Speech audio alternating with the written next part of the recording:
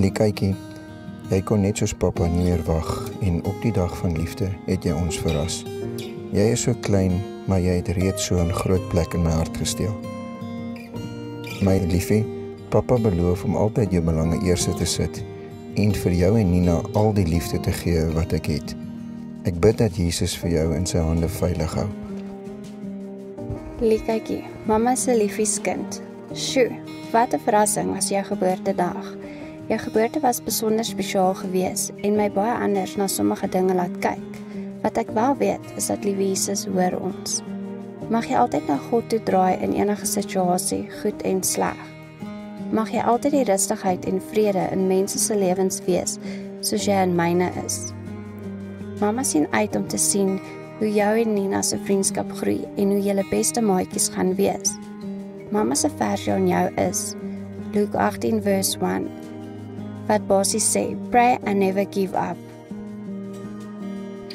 Ons lief is jou baie, ons liefdeskind.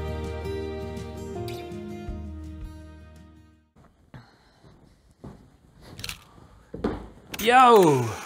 What is up, everybody? Hope you guys are well. Hope you guys are doing great. My name is Robert Harris from Optical Noise Photography. That video you saw before was a client video that I did during a photo shoot. So someone else was doing a photo shoot, Mandy was doing a photo shoot, and I was doing video of her scene. So all that lighting and all the pretty outfits and all the pretty stuff, that's all her setups. I just did the video. I went there with the intention of not using a gimbal. I just wanted to use handheld with the stabilizer turned off. And I was trying to do everything gyro stabilization on the computer. So this was a cool test to see how it would work in a real job situation, and it works great. However, they have a lot of issues with the system and things I'm hoping that they implement in time, which I'm sure they will, but right now it is far more feasible and less time consuming to just take a gimbal with and shoot it with a gimbal. Let me explain. Okay, so first things first, the gyro is awesome. I will show you some before and afters on screen. When moving even quite roughly, gyro fixes it so nicely that it looks like a gimbal shot. However, the software is not very user-friendly and it's very slow. Like there's no way to go, okay, please do this file by 20% crop, do this one by 10, do this by 5, and then go and just leave it so it can do its own thing. So you can't like run the batch overnight to stabilize everything. It takes forever. You got to go into one file, you got to choose, okay, stabilize by 10%, and then export, and then wait, and then the next one, stabilize by 20%, and then export. And then after like 10 files, now the app doesn't want to work properly. It keeps crashing every time you export. You got to reset your computer, come back in, start from where you were. It's very slow, it's very counterproductive. And that's the biggest throwaway for me. So I'm hoping that eventually inside DaVinci Resolve or Premiere, I use DaVinci, but I'm hoping that in the stabilization drop-down menu, you can choose gyro. Because right now you can't just work on a file and go, this one is stabilizing, then stabilize it quickly. You got to go, oh, I need to stabilize this. Let me go back into Catalyst Browse, stabilize, bring it back in, put it. It's very counterproductive. And it's a very awesome feature, but unless Sony has its own editing software that allows it to use that, they need to incorporate it into the other ones. Or give us a batch export process so we can kind of like get home from a shoot, choose the parameters we want, even if it's vague, and click export, and it all exports out in one go, and then when you wake up in the morning, you can kind of like just start working. That would be ideal. I don't mind that it takes long to do the export process, because you could do it overnight. You can do it when you're out doing another shoot. You could just let it run on your computer any other time. The problem is you can't. You have to go in one file at a time, click stabilize, it'll auto crop in, then you have to say, okay, manual, I want to only stabilize by 10%, export, then you wait.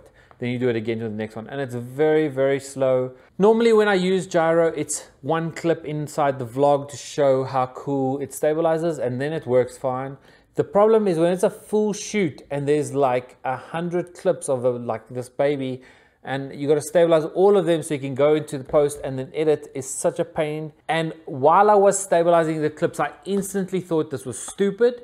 I should have taken the gimbal, because just bringing along the gimbal, my Weebill S, would have saved me hours and hours of time just waiting for things to stabilize. So for work, I will still take a gimbal. I love the gimbal. After doing this shoot, I will not rely on gyro purely for stabilizing because the time it took to stabilize was ridiculous.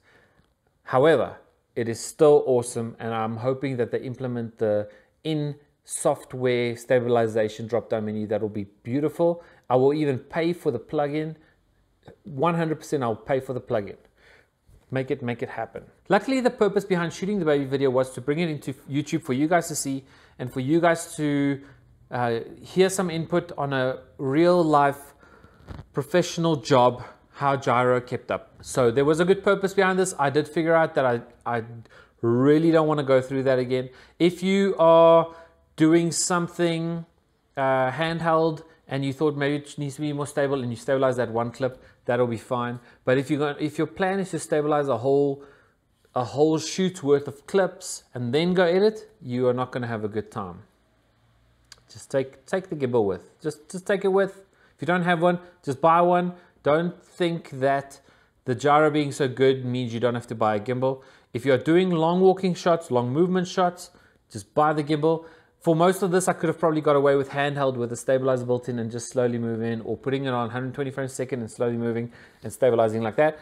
However, the point behind this was to do it all and stabilize in post so I could show you before and after. If you want to go to the end of the video, I'm going to put the clip as is and then the whole clip stabilized, and then you can see what you think about gyro. So I think it's amazing. I just think the implementation on it is very, very slow and very tedious, which I guess means slow. This past weekend we were in Bethlehem and I did do a dance video. Most of that is handheld stabilized gyro stuff, but I also had some 120 frames per second slow-mo in there. So a little bit of a show you what you can do with follow shots and so on.